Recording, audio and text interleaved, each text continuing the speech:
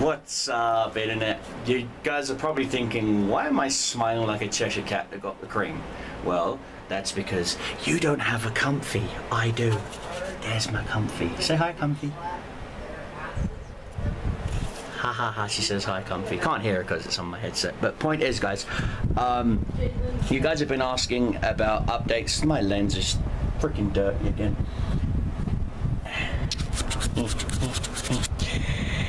Oh, I guess that works. You guys were asking about updates to Project JagTiger, and so here it is. I have the wire chamfers marked out. This is machinist's ink. It's designed so that you can scratch it and have the mark in it and not marl up the metal. But anyway, problem is, I've been trying to grind this out slowly, and I do mean incredibly slowly, using my Dremel. Okay, this was a brand new bit on my Dremel. It is now damn near dead.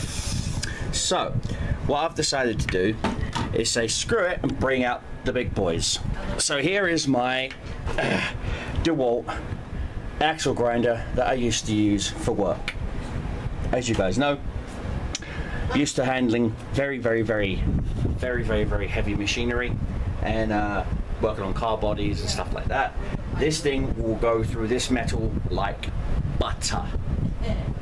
Like butter. And so my idea is to use it to cut the chamfers in, and then use my drill to draw the pilot holes for the fan splitter adapter thingy, this thing for the fans that's going to be going on the push-pull configuration on the radiator, the pump, and various other things. So, and I just didn't have time to do an Instagram update on it, so I figured I'd just do a video instead. So hashtag Project JagTiger. Now, a lot of you people are asking me, why is it called hashtag Project JagTiger?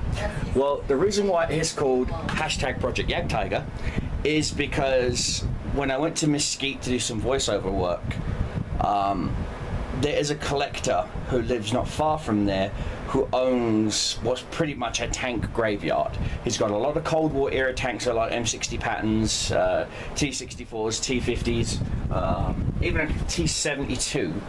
And a few others, but he also happens to have some wrecked World War II stuff.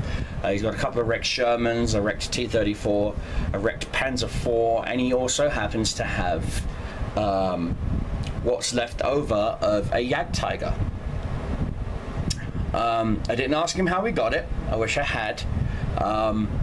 But point is, you guys know I'm a bit of a stickler for German armor in the games I play, Heroes and Generals, War Thunder, etc, etc. You guys know I'm a huge fan of the Axis armor. Doesn't mean I'm a racist, doesn't mean I'm a neo-Nazi, it just means I like what I like, okay? Some of you guys have preferences for black chicks, some of you guys have preferences for Asian chicks, some of you guys have preferences for boys. You know, I don't call you racist, you know? So look, my preference is, I like my Panzer III J1. I love my Greta. Okay, speaking of which, my uncle recently purchased one. Lucky bastard. Yes, an actual full-fledged Panzer III J1. He actually purchased one. So, that aside, when I was there, the guy let me have a piece of the JagTiger. I managed to convince him, with the aid of some Benjamins, to let him cut off a piece of the Scherzen, the track skirt, and he gave it to me. Now, it's sitting in my garage. I'm not going to be getting it out until it's time, but this is why it's going to be called hashtag Project JagTiger, is because there's going to be actually JagTiger tank destroyer in the computer, okay? It's not necessarily going to be a beast. It's not going to be a Ryzen or a Cabby Lake or whatever. It's not going to be, you know, Zen. It's not going to be, you know, 1080 Ti's or Titans or anything like that. I'm not Jay's 2 cents, you know, I'm not made of money, guys. It's just going to be used parts that I can find on Craigslist and a few other places, eBay, you know, stuff like that, that I'm going to cram together, put into this case, and use it as my new as my new second rig. I'm not sure if I want to use it as my encoding PC or if I want to use it as my gaming PC. All I do know is that it will be used daily. And so it's going to get a brand new paint job. I'm stripping the case of this horrible textured black paint that came with the company. The case itself is an NZXT graphite. I think it was a graphite. I'm not sure if it's the graphite series, but anyway, it's a crappy case that I've already modified in the past. I've added windows to one of the side panels, and I cut a huge 120 hole in the top to allow for better ventilation of the RAM. Because back then I was overclocking my RAM, and my RAM almost, thermal shut down on me because of my overclock. But anyway, what I want to do is start working on it. I'm gonna cut out those chamfer areas so I can run cabling through, because I want to put my hard drives, I want to put my SSD, okay, I want to put my SSDs back here, so they're out the way, and I'm not gonna be double side taping them to the back plate, to the back. I'm not going to be doing that. That's very Paul's hardware. That's very bitwit. That's not very me. Okay, I want to actually securely mount my drives and everything else. So I'm going to probably end up breaking out my welder as well and welding in some brackets so that I can attach my 1/4 inch, 2 1/4 inch drives instead of my big, a big hard drive that I've got over there. My big, is that a 2 terabyte or a 10 terabyte? I don't know.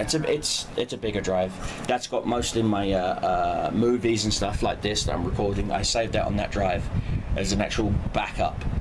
But other than that, yeah, Project JagTiger is still going forward. I'm waiting on parts. Once the parts get here, I'm also waiting on something else to get here from the Carolinas. I'm not going to say what. That will be a surprise. But when it does get here, I'll be a very, very, very happy Cobra. Other than that, guys, that's where Project JagTiger sits right now. I wouldn't say it's sitting in parts, like gathering dust. It's not. I am working on it bit by bit by bit. It's just I haven't had time to do Instagram updates or Twitter updates or Facebook updates because I've been incredibly busy, and I do apologize for that, guys. That's why there's not been a lot of video content. Again, I apologize. There's nothing I can do about that. Real life is real life. And here maybe in the next few weeks to a month or so to 2 months, you'll understand why. Okay, but anyway, Project JagTiger is still going forward. It is still moving forward. I do have some close-up detailed pictures of JagTigers, and I hope I can finally christen my new airbrush and my new compressor and my new airbrush paints that I got from Cratex, and actually knock out a bitchin' tank-themed paint job for the case. So look forward to seeing that, guys. The case alone is going to have about maybe 4 or 5 days worth of airbrushing into it. So look forward to seeing that. So yeah, other than that, guys, that's where we sit with Project JagTiger, and I hope to see you all in the next clip/video. Okay, guys. Bye.